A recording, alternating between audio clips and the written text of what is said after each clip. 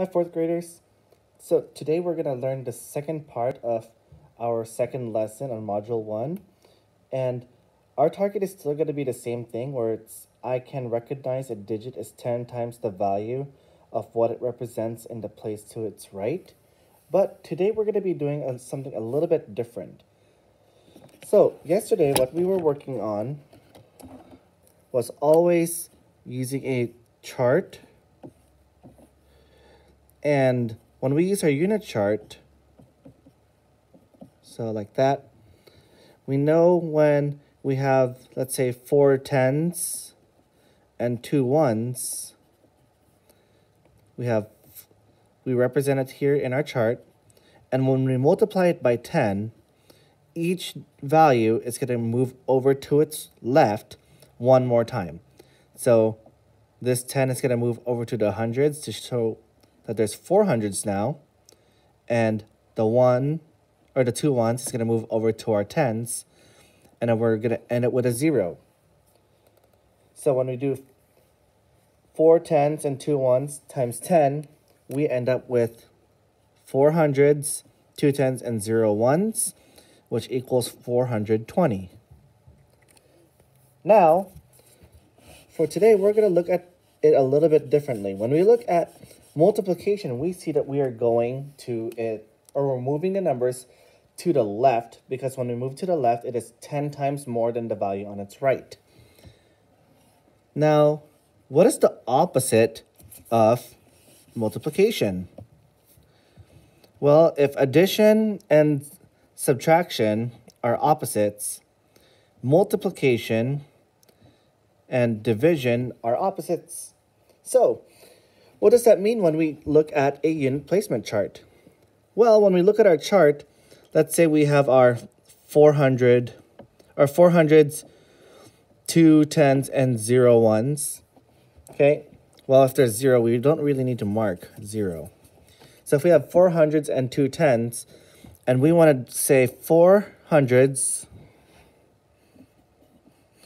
and 2 tens divided by 10, what would we get there? Which way would we have to go? Well, multiplication. So multiplication goes to the left. Division, you move to the right. Okay, this information is an important part when you're using a unit placement chart. Okay, so I used black to show multiplication. I'm going to show red to show division. Okay, so now we're moving everything to the right. So then now, when we start, this 4 tens, or 400s, that's going to move over here to the right to show 4 tens. Because remember, we had 40 tens to make 100, and when we divide all of that by 10, we're going to end up with 4 tens left. And then now our 2 tens will move here to become 2 ones. Now, what does that look like when we use our dots? So, I'll show you what it looks like with the dots. But just know you can use the numbers if it's helpful for you. So if we have 400s, okay, those 400s actually equals 40 tens. So see why using dots is a little bit too long? It takes so long to draw all these dots. So there are 40 tens there, and if we group them up, so here, let me use the red. If we group them up, this row of 10, or there's 1 row of 10, 2 rows of 10, 3 rows of 10, and 4 rows of 10. We just divided our 40 tens into, or we divide our 40 tens by 10, and that ends up with 4 whole columns of 10, which means we have 4 tens. Okay? So, just to show you, 400s that equals 40 tenths. And then when we divide our 40 tenths by 10, we end up with 4 tenths. Okay. Now our 2 tenths, that equaled 20 ones. And when we divide that by 10, we end up with 2 ones. So 4 hundredths and 2 tenths divided by 10 equals 4 tenths, 2 ones, which equals 42.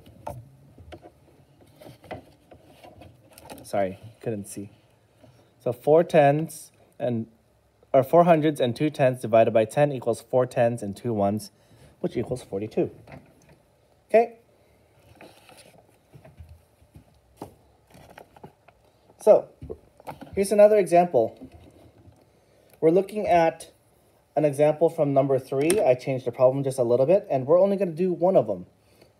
So we have 3 thousandths and 5 tenths divided by 10. Well, what would that look like? So we're going to start out with 3 thousandths and 5 tenths. And when we have 3 thousandths and 5 tenths, we're dividing by 10. So which way do they go? Well, I hope you're thinking that they go to the right because we are dividing. So 3 thousandths would become 3 hundredths. Oh, hold on, let me do different color. 3 thousandths will become 3 hundredths. 5 tenths will become 5 ones. So in our unit form, we have 3 hundredths, 5 ones. And you can shorten hundreds if you'd like to save some space. And then standard form is we have 3 hundredths, we have 0 in our 10th spot, and then we have 5 in our 1 spot. So we have 305. So for your must-dos for today, I'm going to be posting it into or down below in our video, or of our video. And I'm going to post it also just a text so you can see in your blue journal. But you're going to work on 1C. So 1C. And then on number 3, you're going to work on the last 2 problems. So it says 6 thousandths, 4 tenths divided by 10, and 4 ten thousandths and 3 tenths divided by 10. Okay? That's it for your assignment for today. If you have any questions, please make sure you send me messages on Canvas, and I will do my best to help you. All right, Jaguars, I will see you in the next one.